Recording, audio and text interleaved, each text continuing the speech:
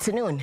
The Constitution Amendment Bill 2020 has been tabled in the County Assembly of Kilifi, paving way for public participation.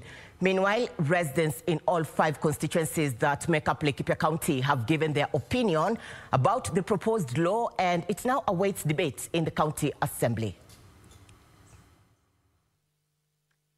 On Wednesday, Kilifi County Assembly gave the go-ahead for public participation on the Constitutional Amendment Bill 2020, promoted by the Building Bridges Initiative for debate.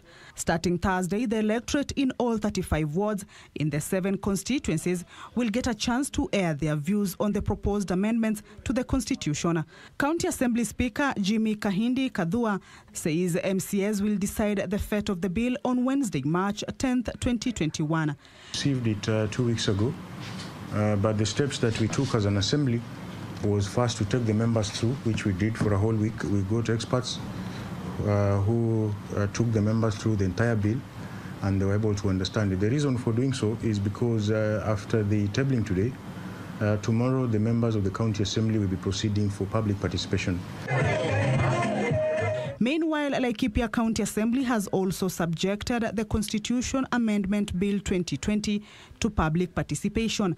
The exercise was carried out in all the 5 sub-counties, where the public came out in large numbers to give their views before the bill is debated by the County Assembly. Kama wana Laikipia, tumeona umuhimu ya kutambua mwananchi, juu mwananchi ndio muamuzi na yeye ndiye mpiga kura mwenye dakika ya mwisho kwa referendum, yeye bado ndiye atapitisha. Ndio maana kama bunge ya Laikipia County tumeona umuhimu tukuje tusikize maoni ya Wanjiko. Ni kila mwananchi aweze kusoma, aweze kuelewa na akuwe na ile ownership ile document. Ndio asisemewe ya kwamba ilisemekana kiongozi fulani anasema ni mzuri, so kwa hivyo mimi napitisha. Hapana, ni mwananchi one manufaa yake.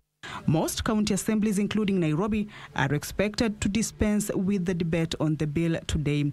Currently, 7 counties have given it the thumbs up, while a petition challenging the outcome of a vote by the Baringo County Assembly, which rejected the document, is pending in court.